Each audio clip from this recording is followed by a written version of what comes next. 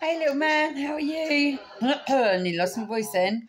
I hope that you're having a good day wherever you are and whatever you're doing. I don't know if Lorraine's been to see you or not yet. Who knows? But yeah, so I've just been out with Grandad. Went to get a cup of coffee with him. Well, actually, I had a Coke and he had a coffee. And I'm now just sitting and chilling with the dog. Got my friends going to come around later. And yeah, so I hope you're okay. And I can't wait to see you tomorrow night. It's going to be great. Can't wait. I'll bring the dog with me. And hopefully it should be cool enough that I can cook you something to eat, or I'll say get a takeaway, but last time we got food poisoning, didn't we?